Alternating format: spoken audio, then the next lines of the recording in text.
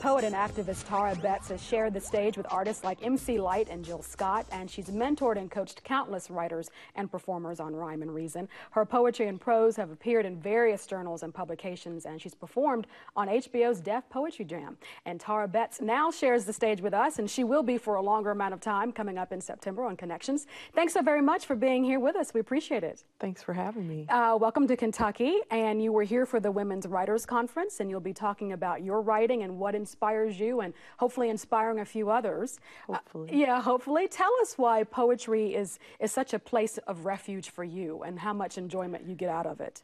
Well, I think poetry for me has always been a sort of refuge, a place where I can go to kind of make sense of the world, but also to capture the things that reflect what life looks like for me. And I think sometimes when we do that in our individual experience as a writer, we're surprised by how universal it becomes. Yeah. You know, like there's always someone who can say, I know that feeling. Yeah. And I think that's what poets are trying to capture, that sliver of recognition of a feeling that other people experience. Oh, well said. Are there certain things that are themes that you really like to unpack? I think it runs the gamut for me at this point. I like history.